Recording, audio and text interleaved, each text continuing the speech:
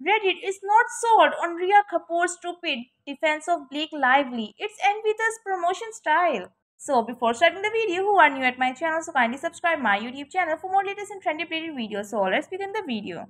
Blake Lively is facing backlash for her It Ends With Us press tour. She was still criticized for avoiding to speak more about sensitive aspects of the film and adopting a light-hearted tone in the interviews and press meets instead. Social media is brimming with disappointed reactions over her not focusing on domestic violence, which is the main theme of the movie. Indian producer Rhea Kapoor has commented on the Blake's Instagram handle and called out the commentary on the marketing campaign of the movie.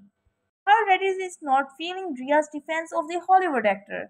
Rhea comments read, the commentary on the film marketing of the film is so sad. More power to Blake, Colleen, and the producers for promoting the crap out of this movie. As a filmmaker, we know how difficult it is to bring real women's story into the mainstream and share them with many people as possible. Great women that we see every day that have been through this and come out stronger and embrace their life.